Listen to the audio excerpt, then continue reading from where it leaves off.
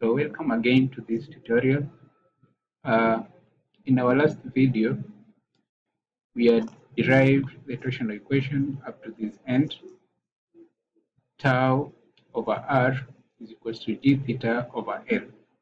So I would recommend that you go through the previous video so that you know how we arrived at this first part of the torsional equation.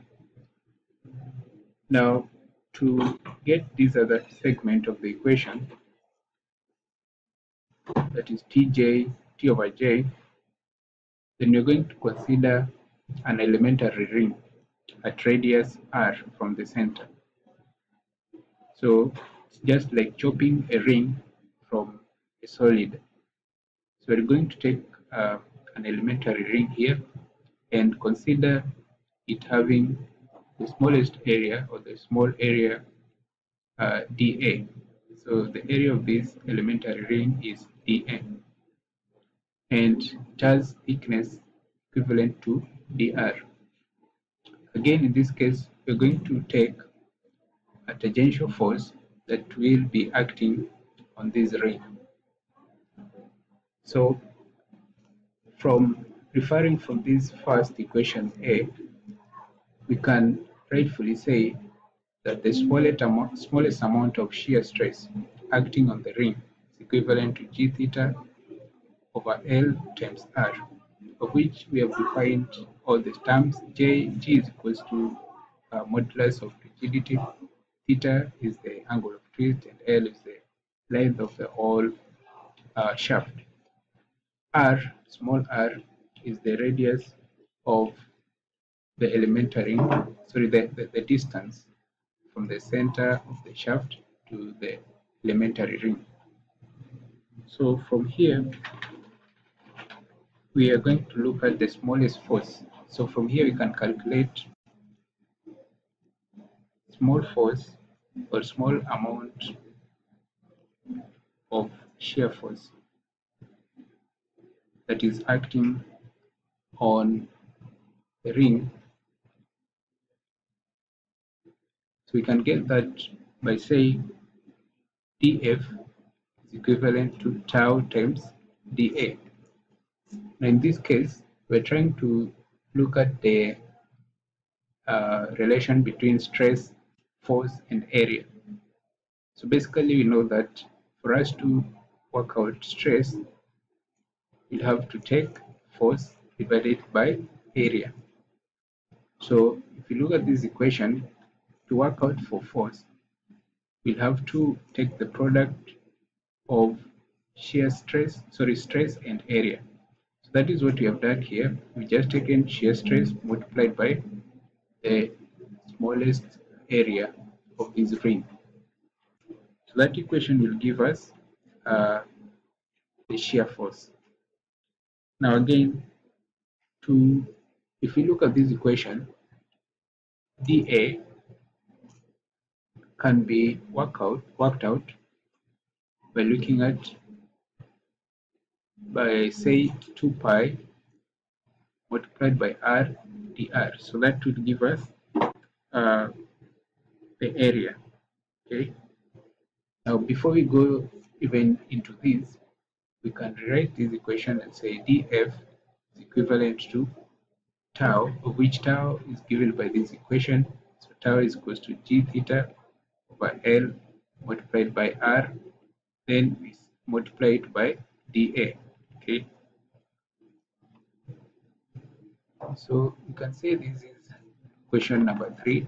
Let me have it as equation number 3, and this is equation number 2. Okay. So to make work easier, from here we can also work out the torque on the ring. Okay. And how do we get torque? So we're going to take the smallest torque that is acting on the ring is equivalent to dF multiplied by R. Okay. So dF is given by whatever we have above. So we have g theta over L multiplied by R dA. Now this is going to be R squared, so dt because of this R. So we multiply R by R and get it as R squared. So we want to, in this case, this is just top for the ring, the elementary ring. Okay. So we have just assumed an elementary ring, and we can get the total. So total torque for the shaft on the shaft. Okay. Total torque on the shaft can be calculated by integrating this equation here. We're going to integrate from 0 to r. Okay. So 0 to r of dt, and on the other side we're also going to integrate. But look at g, theta, and l, these are all constants. So they won't be affected by the integral.